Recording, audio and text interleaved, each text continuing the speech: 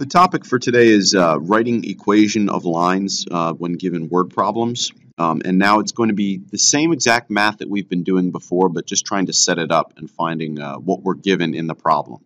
The trickiest part for you will be deciding whether you're given the slope, the y-intercept, ordered pairs, so on and so forth. So we'll try to break it down so we can see when we're given each of these things.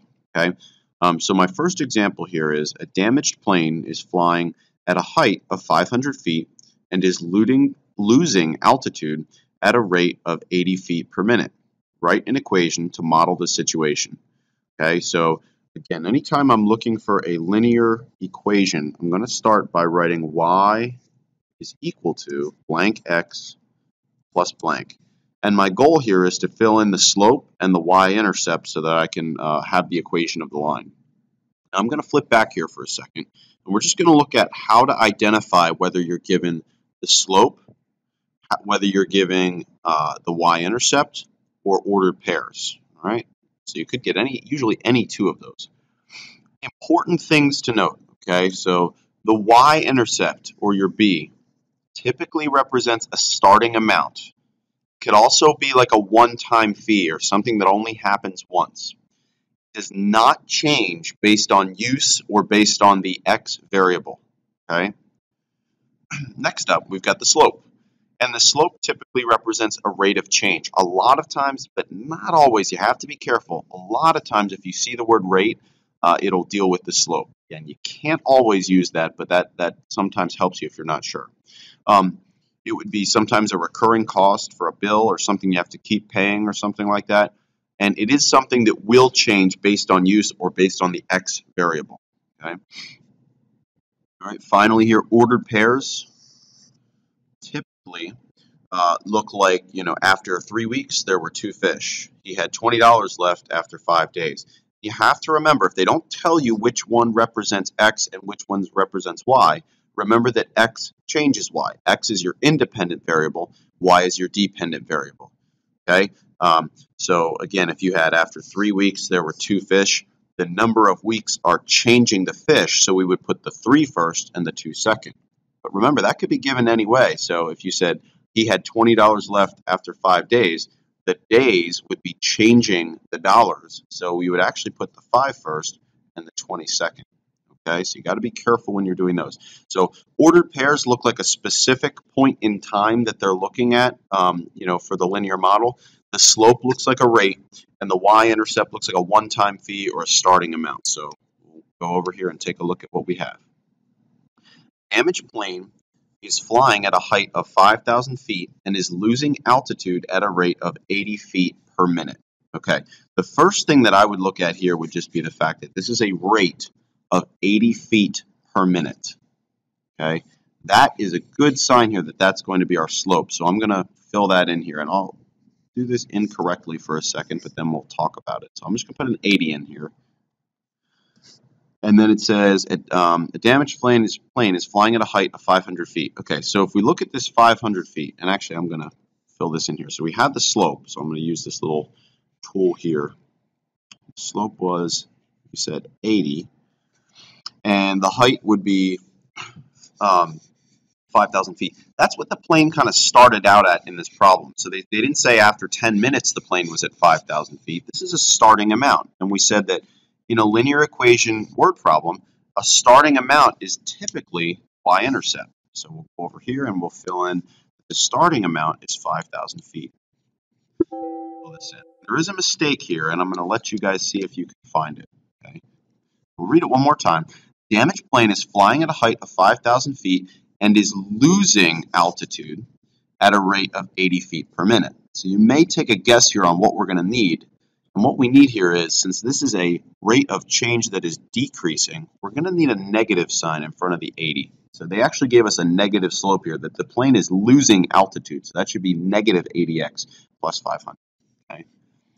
Another important thing to fill in just as you're doing these problems is write down what the x and the y variable represent. Okay, so you don't always have to do this in your work, but it's very important to understand what these mean, especially when we get to these little extending questions at the end. Okay, so let's look here first off at what the x variable represents. Okay, So again, we need to know that x changes y. That'll help us identify which one is which. And the two things we're comparing here are the altitude and I think so the minutes. So you can usually see it in the slope if you have the slope feet per minute. So it would be the feet the minute. You just need to figure out, are the feet changing the minutes, or are the minutes changing the feet or the altitude? And in this case, the minutes, the time, is changing the altitude measured in feet. So the minutes are changing the altitude in feet. So that means that our x variable, anytime we plug in something for x, it has to deal with time or minutes. And anytime we plug something in for y, it has to deal with altitude or feet. Okay, so once again, I'll write this here just one more time to show you. So this is the minutes, and this would deal with the altitude in feet.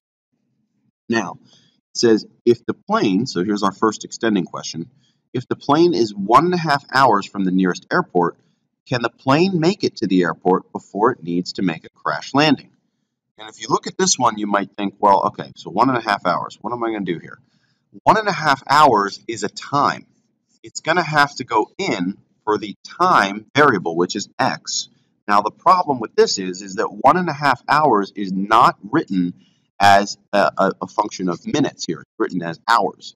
So what we're going to have to do is convert this to minutes first by multiplying by 60. So 1.5 hours times 60 will tell us that that's the same as 90 minutes. So our airplane is 90 minutes from an airport. But what we'll have to do now is to see what the altitude will be. So we're looking for the altitude when the time is 90 minutes. Okay, and I'll give you a second here to punch this in your calculator and see what you come up with. So we'll take negative 80 times 90 plus 5,000. And you should be coming up with negative 2,200. Okay? Now, again, if you're curious, well, what does that mean? Y represents the feet or the altitude. So we found that after an hour and a half, our plane has an altitude of negative 2,200 feet, which means, heck, our plane is in the ground, which means that it's already, lost altitude way before that. So can the plane make it to the airport? The answer here would be no. It's unable to. It's going to have to make some sort of crash landing before it gets to an airport, because if it's at a negative altitude, that means it must have crashed before. Okay, next question. What is the maximum time the plane can stay in the air? Okay, we are looking for what is the maximum time the plane can stay in the air, which means that we're looking for a time variable. That means we're solving for x, and we're going to have to plug in something for y, or the altitude. We're solving for x because we know we're looking for the time. It says, what is the time? Negative 80x plus 5,000. So we're going to have to plug something in for y. And this is tricky here. Think about if your plane is, flying here. And I'm a very poor artist, so I'll do my best here. But here's my plane. We'll give it a propeller. I'll make fun of my bad drawing. If our plane is slowly descending here, maximum time it will be in the air is the time right before it hits the ground. And at the ground, if you think about, this was the starting height, it's 5,000. The altitude at the ground is going to be 0. So what we could do here is plug in 0 for the altitude, and that'll tell us this time window from here to here will tell us how long the plane's been in the air. Go ahead and do that. So we get 0 is equal to negative 80x plus 5,000. And just like an equation, I'm going to, you could add the 80x over, but I don't want to confuse people, so I'll move the 5,000 over. I would personally probably move the 80x over, but sometimes people don't like to move their x's around. And then finally, if we divide by the negative 80 on both sides, again, I'll give you a second to punch that in your calculator here. If you have your negative 5,000 and you divide it by negative 80, you should be coming up with approximately 62.5 minutes. Okay, we know that that's a minute time because the x variable is measured in minutes. You could also say an hour, an hour and 2 minutes and a half, or hour and 2.5 minutes, because again, 60 minutes is 1 hour. That's another way to do that. Okay, so the maximum time the plane can stay in the air is 62.5 minutes. go ahead and move to another example. So that was when the math is probably the easiest in that they're giving you the slope and the y-intercept. That's the easiest start to the problem because you can just write the equation right away. Here's the next one. So John started a new lifting program and eating routine to try and gain weight for football. On his new plan, he gains 1.2 pounds per week. 3 weeks into his routine, he weighed 176 pounds. Write a linear equation to model John's weight for any number of weeks. Okay. I'm actually going to start this one by identifying our variables right away. So I wanted to do that in the last one. I kind of do that a little later. But I want to just identify what the x and the y are. Remember that x changes y. If we look at our two variables here, the two things that are changing, it looks like his weight is changing and the weeks are changing. Okay? So now we have to ask ourselves, is his weight changing the week, or are the weeks changing his weight? And in this case, the weeks, x, makes more sense this way, are changing his weight. Again, you don't always have to do this in your problems, but it's a very good idea to do this because it makes your life so much easier once you get down to these other steps and you really understand what's going on in the problem. Okay, so we're here now. So now that we're at this step, we'll go ahead and look at what we're given here. So it says, John started lifting routine, blah, blah, blah, blah, blah. On his new plan, he gains 1.2 pounds per week. And in this case, that pounds per week is, and since the pounds are changing and the weeks are changing, this is going to be our slope. Okay, so we've got 1.2 is going to be our m here.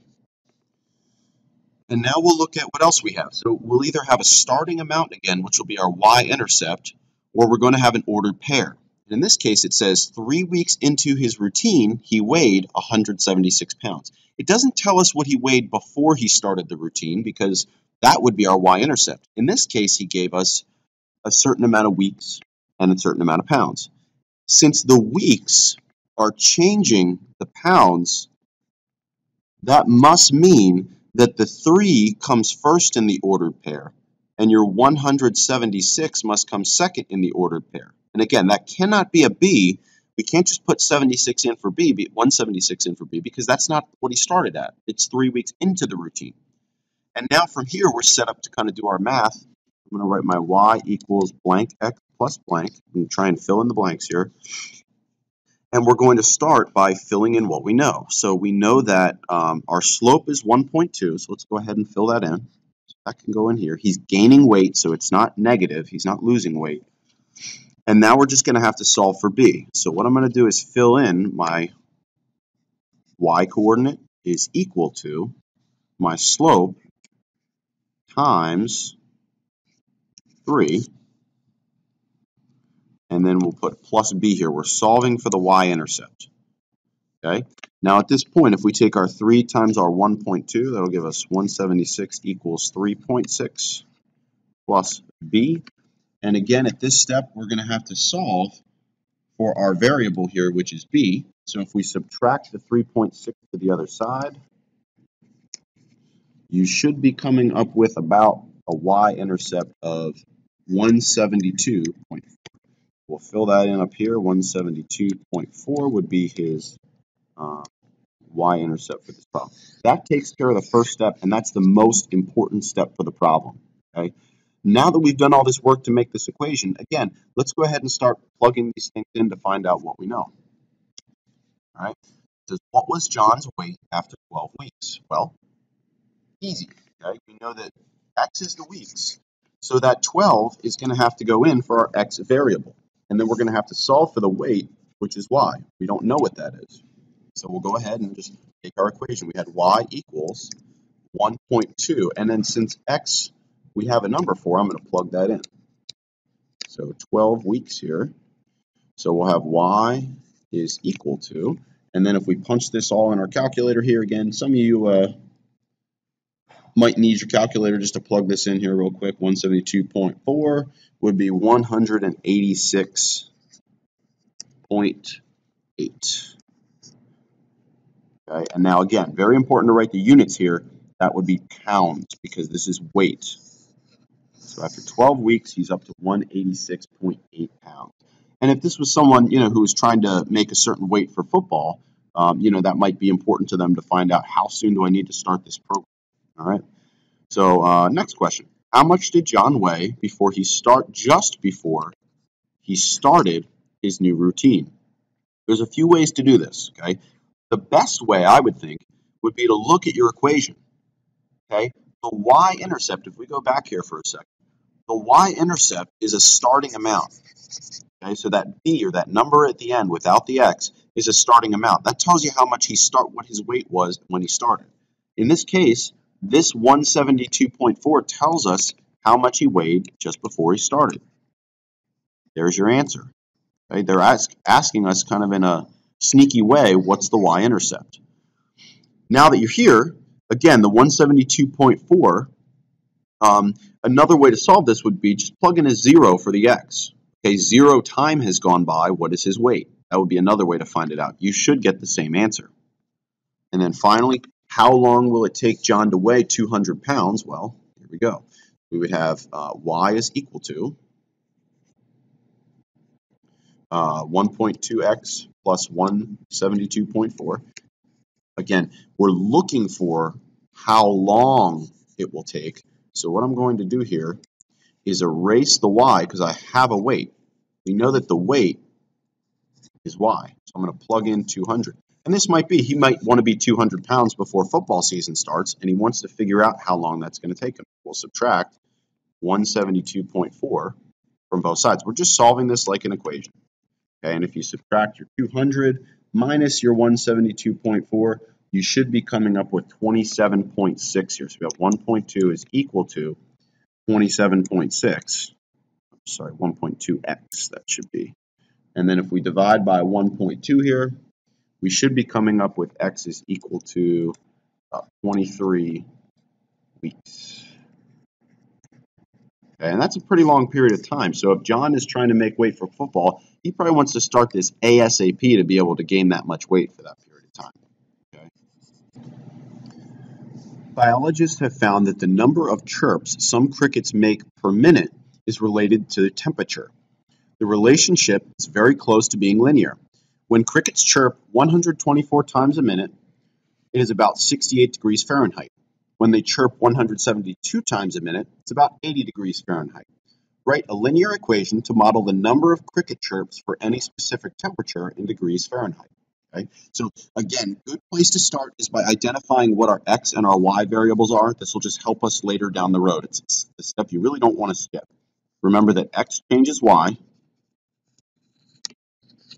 And we can see right from that first sentence here, biologists have found that the number of cricket chirps some crickets make per minute is related to temperature. Okay, so we know that these are going to be the two variables. We just have to see if the temperature is changing the chirps per minute, or are the chirps per minute changing the temperature. And in this case, it makes a little bit more sense that the temperature, so the temperature is changing the chirps per minute. And one thing that might be a little confusing on this one is that since we have a rate as our y-coordinate, chirps per minute will not be our slope. Okay, chirps per minute will deal with a y-coordinate since that's what the y variable represents. Okay, so we'll go back here and see what we've got as far as slope, y-intercept, or ordered pairs. Now, they don't really tell me a rate of change. Now, you have to be careful here because a rate of change in this case would have to be the increase in chirps per minute per 1 degree or per 5 degrees or whatever your slope would be. Okay, that would be what the slope would look like. So I don't see something like that in the problem. Okay, the y-intercept would be a starting amount. So at some starting temperature, like at 0 degrees, here's what the chirps per minute are.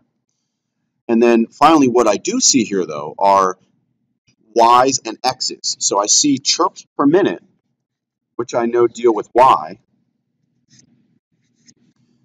And I see temperatures, which deal with x's. So here we've got two ordered pairs in this problem. So in this case, I've got the ordered pair 68,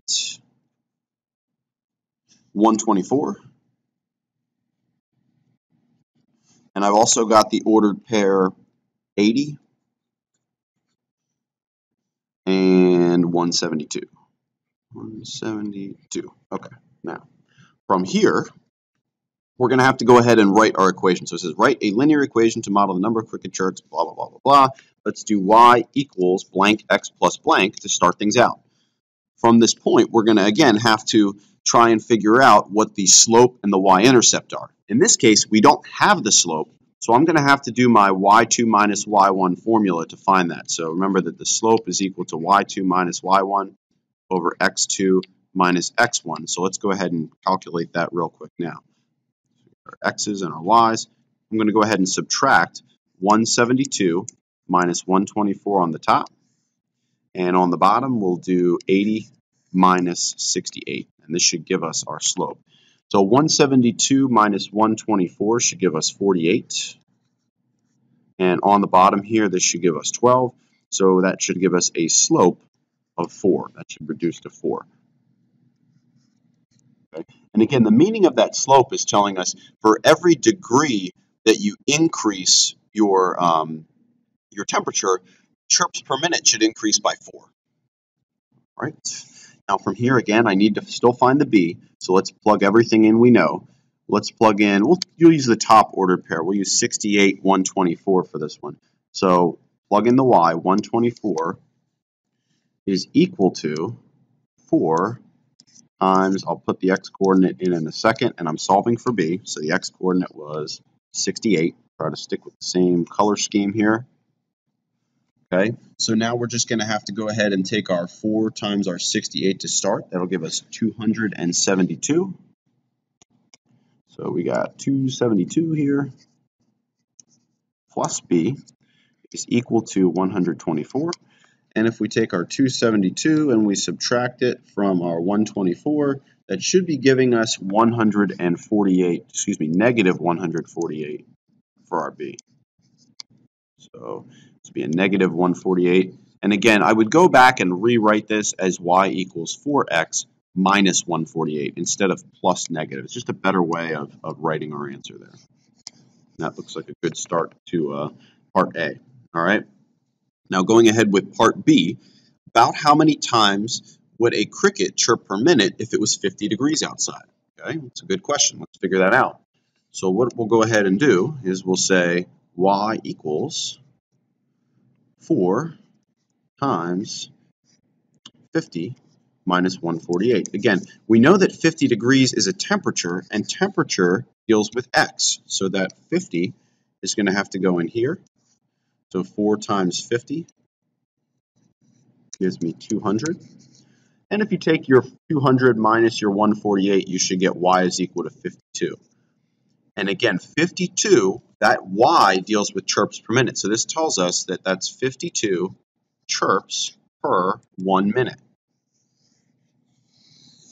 All right, so we got one more left, and I know it's kind of a long video, but again, there's a lot of material. This is a very important section as far as keystone exams and just getting through algebra. This comes up all the time, algebra 2 as well. At what temperature would the model predict crickets to stop chirping?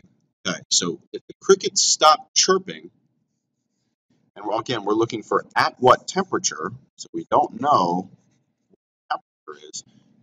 And we've got to figure out, we're looking for x, but we got to figure out what we plug in here for y. If crickets stop chirping, that means that our chirps per minute has to be 0.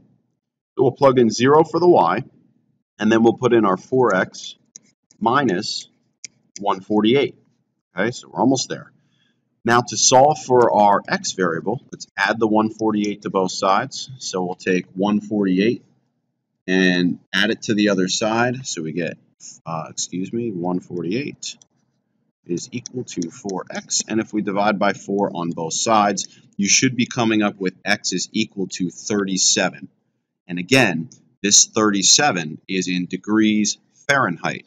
So we can see that crickets stop chirping probably around 37 degrees Fahrenheit if this model holds true, at further and further values away from the average temperatures of x. Okay, so again, in this case, we're looking at X variables would deal with temperature, Y deals with chirps per minute. The trickier ones are where you plug in 0 for the Y. So always don't forget that you could plug in 0 for Y or 0 for X if you're not sure what to plug in. A lot of times that might be your issue.